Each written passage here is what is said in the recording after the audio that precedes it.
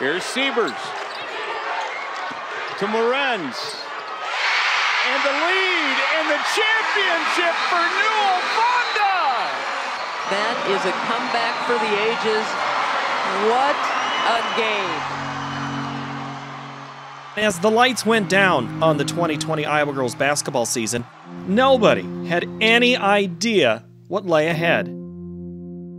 Coronavirus infections have passed the 500,000 mark worldwide. 3.3 million Americans filed for unemployment benefits in the last week alone. Open up your trunk, thank you. With much of the country in quarantine, Iowans came to terms with a global pandemic. Decision makers were faced with difficult choices, including the executive director of the Iowa Girls High School Athletic Union, Gene Berger.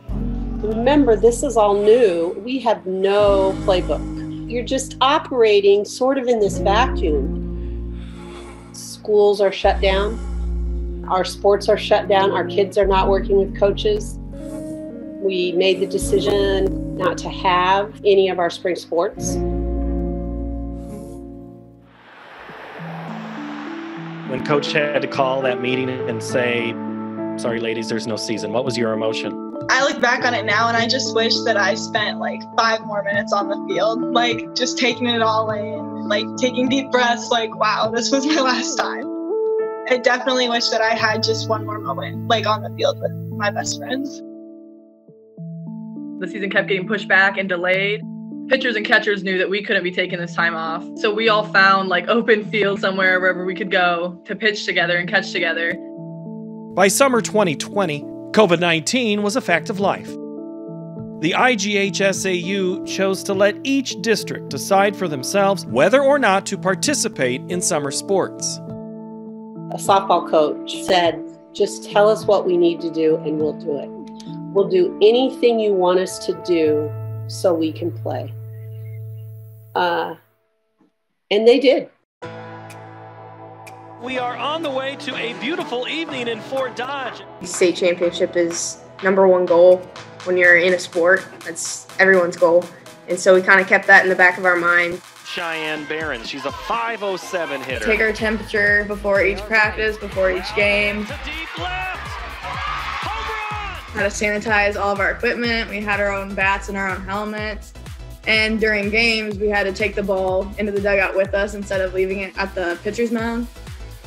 We weren't able to stay in the dorms. If we had a regular season, we would have stayed in the dorms there.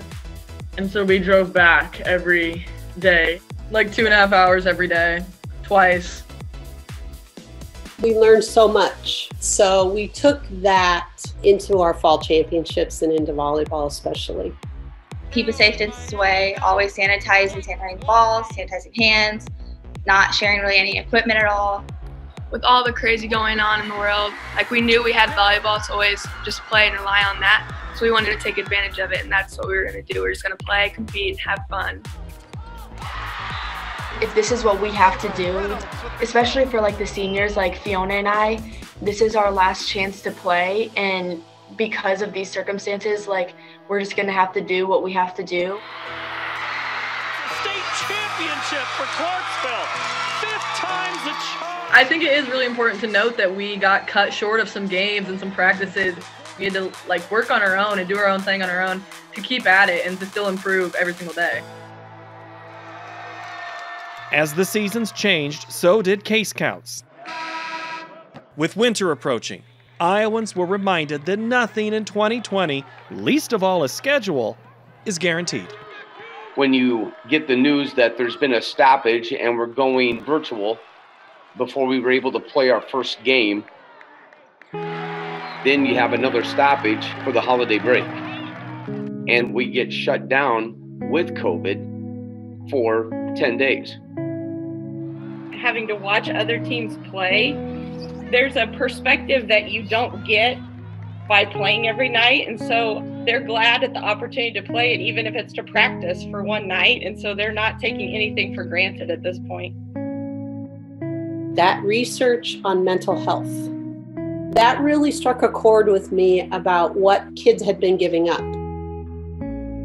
Losing something that you're that passionate about affects a lot.